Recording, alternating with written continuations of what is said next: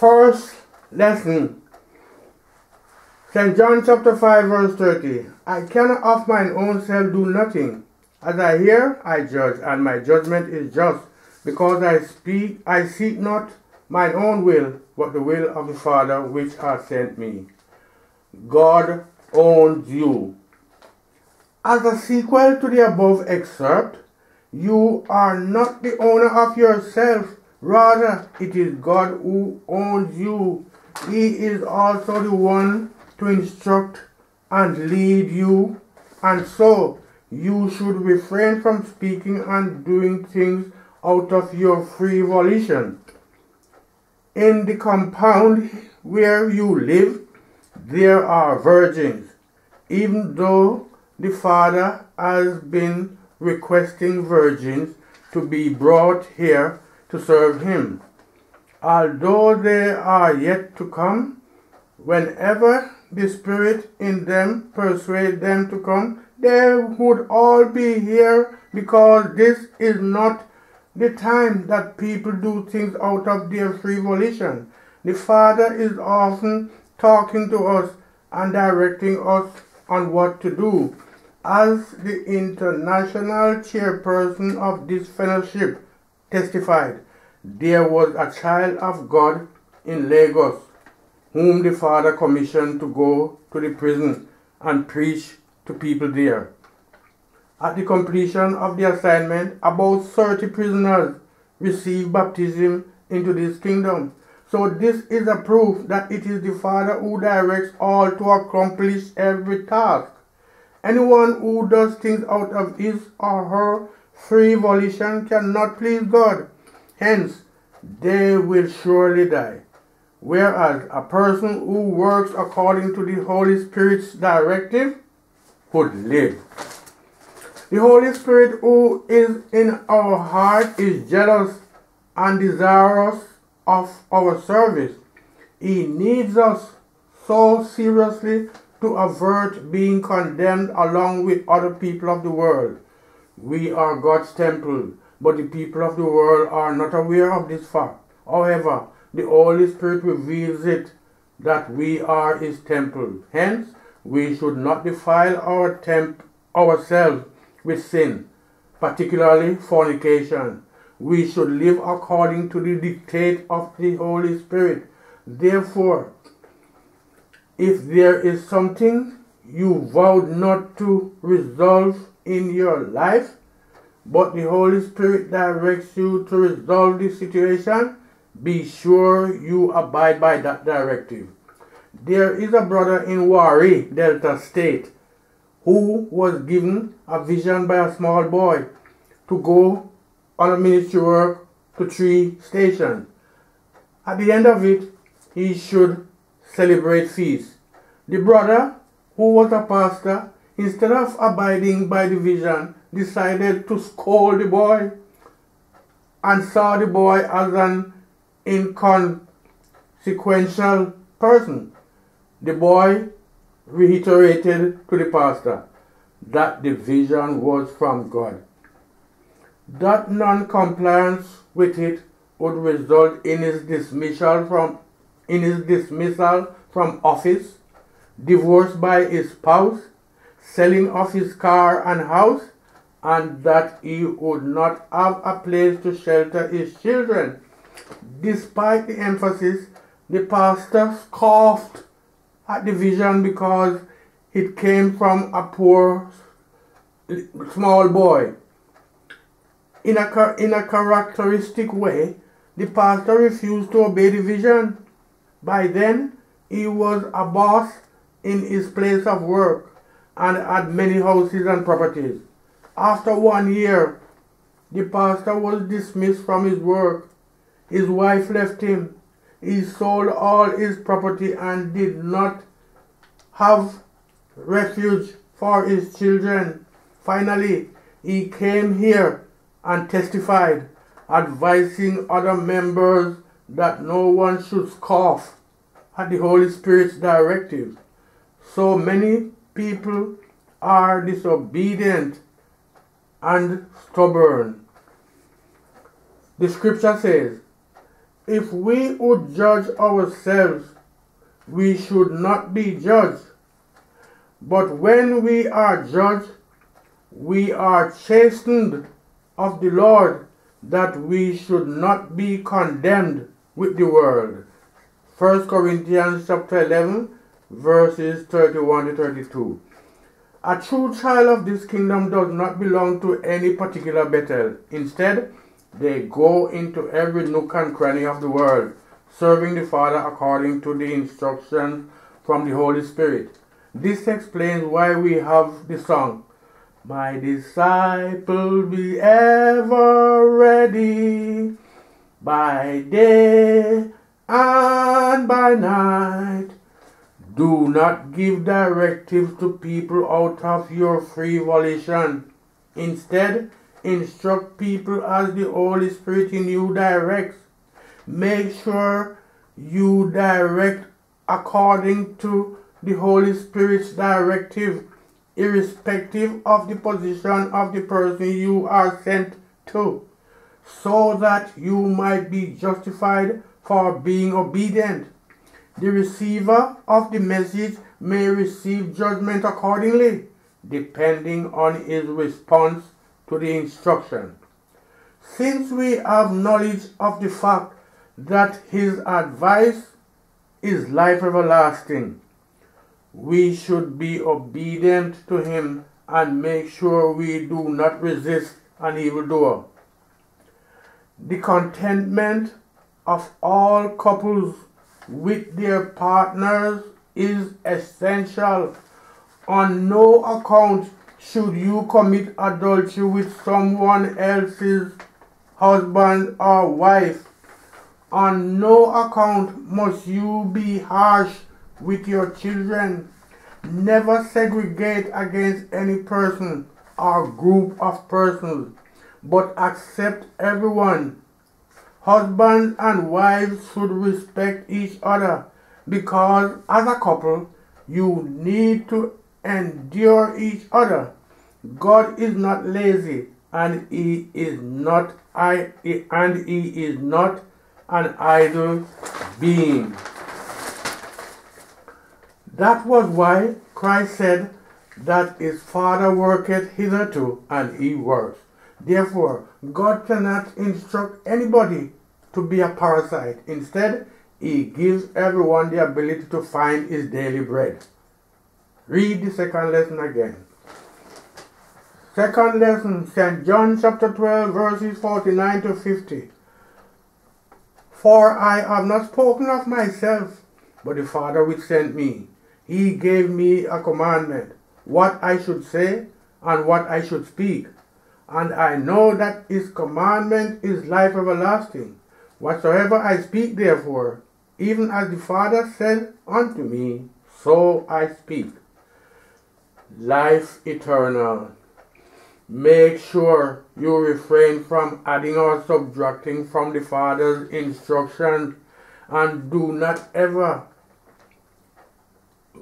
do what the Father does not ask you to do. In short, whenever you wish to put any message that is from God across to the listeners, tell the people the message as you receive from the Father, as his advice constitutes life eternal. Here in this kingdom, it is the dictates of the Holy Spirit that everyone adheres. Besides, it is not the knowledge of education or wealth acquisition or beauty that is used to accomplish many spiritual assignments. Rather, it is the Father's directives which are used as inputs to accomplish every spiritual work in this kingdom. The knowledge, power, and doctrine that are here in the kingdom are not of this world, but from God. There lived a woman who was revealed to go and minister prayers on a pregnant woman, but she refused. As a result of that, the pregnant woman gave birth to a premature child. The woman a visioner, became lame, a price she paid for her negligence of duty. This is the cause of most problems of many people in this kingdom. There was also another person asked to undertake ministry work to 3 stations, but he refused. As a consequence, his plague was hernia. He took the sickness to hospital. It was not an easy thing to be identified, but each time he came back home and the hernia would reappear. One day, he decided to go on the ministry work he was directed. Where he went, the demarcation was a river. Hence, he crossed the river to the place. While on his way to the place, he felt like defecating. And as he went into a nearby bush to defecate, he observed at that spot that the hernia disappeared to date. There are many stories here in the kingdom for you. Moreover, your disobedience deprives you of such joy and glory. There are some people here in the kingdom who have stayed for up to 3 decades without consulting medical doctor for any sickness. Rather, what they do when they are sick is knock their heads on the ground, fast, pay tithes, give free will offering, and so on, healing them of their sickness. So there is no sickness, fear, deceit, loneliness, etc. here in the kingdom. Your problem emanates from the fact that you have failed to understand the words imparted to you are from God. Hence, you act contrary to them.